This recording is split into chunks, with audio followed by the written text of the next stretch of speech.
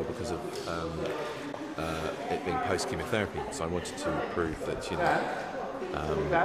wanted to prove that I had a thing that was affecting his body very severely, but that wasn't, that was basically the drugs, the side effects of the drugs causing nausea, especially the amount of morphine that he needs to take in order to just get through mentally and physically the day and the night of these really full-on camping adventures. And so I went about doing that, but in the process I think I took on a diet and a physical exercise regime that turned my fat into muscle, and I ended up putting on half a stone, even though I look a lot thinner than I did. So the boys were actually lugging a little lump of frail muscle around rather than a slightly podgier but lighter version. Anyway, I tried to help, boys, I'm sorry.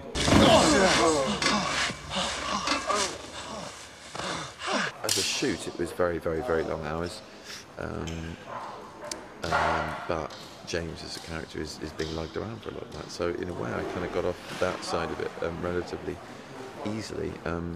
But the physical challenge for me was basically bringing about the hardships of the cancer, the difficulty with walking.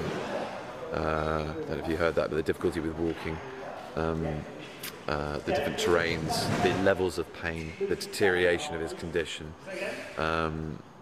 the internal pains of cancer, as well as the psychological effects of both the drugs and his mortality being ever in the balance.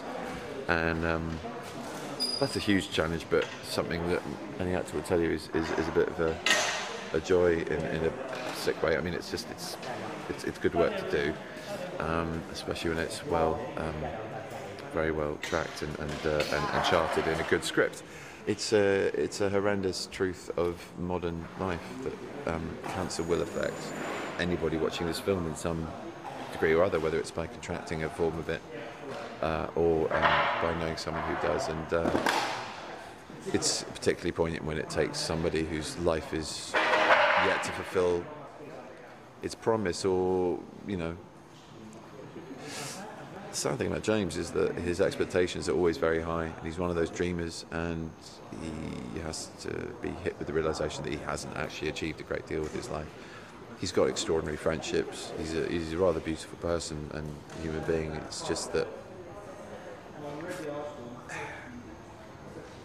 he has lived, but there's a lot more for him to live for, especially after the sort of story unfolds and what he knows he's missing behind.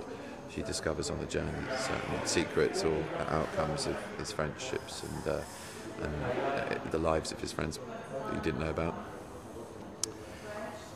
And I think it's particularly poignant and hard when someone as young as him has to make peace and come to terms with forming a legacy and trying to contemplate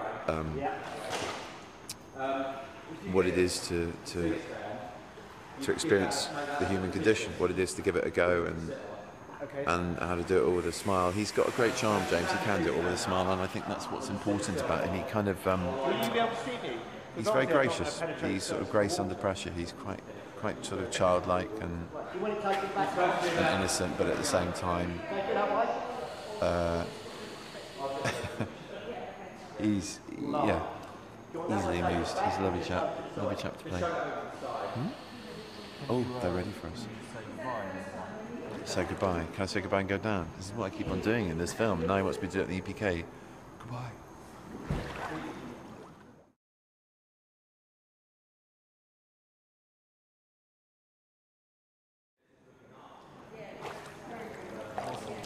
Thanks, man. Take 10.